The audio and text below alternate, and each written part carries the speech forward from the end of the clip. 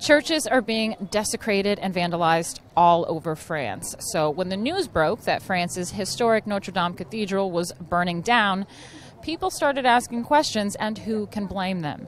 In March, a 7-day spree saw Catholic churches all over France targeted with anti-Christian vandalism, including one church being defiled with human excrement.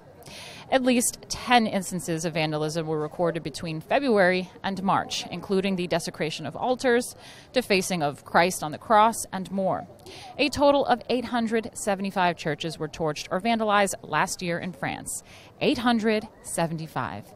And the media want to tell me people are crazy for even wondering if this might have been deliberate. Here is the thing. The tragedy that happened here at the Notre Dame Cathedral may well have been a tragic accident. Tragic accidents happen all the time. But equally, it might have been something else. The authorities have evidence to suggest workers should not have been on the site at the time. And so there is no reason for them to assume at this point that this is innocent.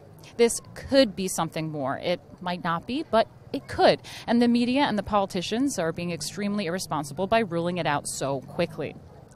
What reason do the French people have to believe the authorities? What reason does anyone have to trust the authorities? Are we meant to forget what happened in Spain in 2017 when a house blew up in the coastal town of Alcanar? We were told it was a gas explosion. Nobody believed it. Then, when the Barcelona attack happened, the authorities were forced to admit that the two were connected. Are the French suddenly meant to trust Macron? Why should they? He's brought this country to its knees. The authorities lie to us all the time, so I'm not going to jump on the bandwagon and accuse anyone who is asking questions of being crazy or a conspiracy theorist. I don't know what happened here. Nobody does. It's too soon to say. It could be an accident or it could be an attack.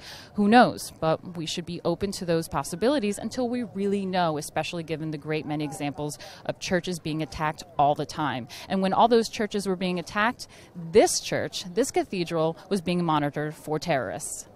I'm Martina Marcota, and I'm in Paris covering the tragedy at the Notre Dame Cathedral. If you like this reporting and want to cover some of the modest expenses we have, please go to rebelparis.com.